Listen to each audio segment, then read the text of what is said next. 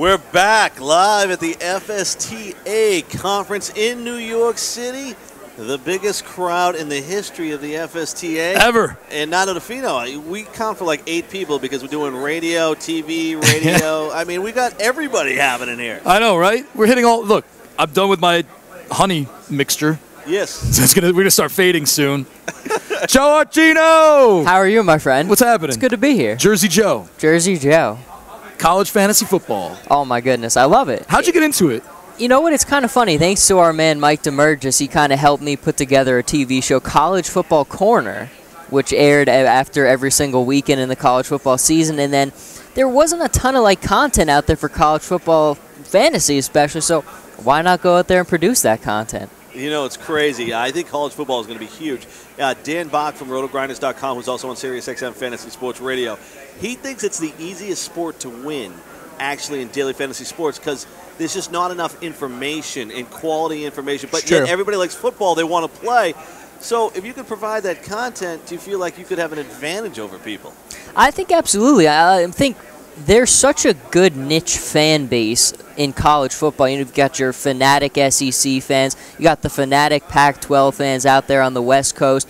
People want, and especially now where it's kind of starting to gain momentum, people want to see what's going to happen with Ohio State, what's going to happen with Braxton Miller, who's going to win that starting job. In terms of a fantasy perspective especially, you got 3 quarterbacks there. There's a lot of stuff people just want answers to. Are you getting into the daily arena at all, or are you just doing season-long? You know, I never did the day-to-day one, but I think that's something I'm more interested in starting now because, as we know, when you're listening to all these conferences right here, that's the new thing. That's the new way of the land. Joe, have you learned anything? You've been behind listening to the conferences all afternoon, all the panels. Have you learned anything that would kind of buoy your hopes of college fantasy football becoming something big? I would say, one of the interesting things I saw in numbers back there is how much of a video game consoles, for the college one especially, how much it was used. And I think maybe there's a connection there between the college dorm life and, you got to get your fix however you can, and every student's got an Xbox or a PS4, and that's how you get it. And I think that's kind of interesting. That's definitely a platform that, especially someone from my age, I can look at that as a platform and identify with and exploit.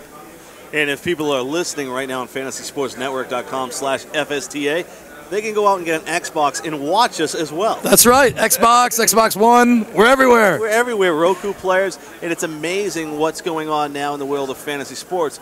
And you look at it and you talk about college football, one of the hard things is that the landscape of college football. I believe there's 118 college football teams at Division I level, and it's hard to get injury information. So how do you go about getting injury information? See, that is where you've got to be just live and breathe it, because like you said, it's difficult. I think the Twitter world is why it's so good, is because you always can find those reporters who are just kind of in that little niche, and they live and breathe that, and they're dying to talk about this kind of stuff, so you go and you hit them up for the info. Oh, you don't even wait for them to tweet it? You're like, hey, man? Oh, I'm just waiting. I mean, if I got to get my Auburn War Eagle information, sometimes a program like Utah, good football program, they win a lot of games. Not a ton of coverage on ESPN and other things like that, so you find these guys, you're embedded in that Utah program, they're more than happy to give you that information. Those are the Utes. The Utes. I understand that part. This is brilliant, man. I never, because, I sit there and I wait. Mike Berardino will tweet something about the Twins. I'm like, all right, cool. I don't think he'd be like, hey, Mike, what's up with Jose Barrios? When's the ETA? Yeah. The funniest thing is, Lenny Melnick does that at our level. Really? Lenny Melnick. Troy Rank, who writes for the Colorado Rockies. Yeah. He said, Troy, what's going on with, the outfielder they sent down to the Mariners? He'll ask, when is Brandon Barnes going to come back? And the guys answer him. And generally, why are we surprised? People do that to us all the time. And that's a good point. Yeah, that's what we do all day long. Yeah. Well, it's funny because that's why it's so good, is when you find the smaller guys, they're still kind of trying to establish themselves. So they're just everybody who responds to them, that's a potential for them to kind of get where they want to be. So they're always happy to do it. Joe, let me ask you, before we hit the break, what are 3 tips for someone who's never done college fantasy football, or maybe dipped their toes in it and I got smoked, I can't do it again?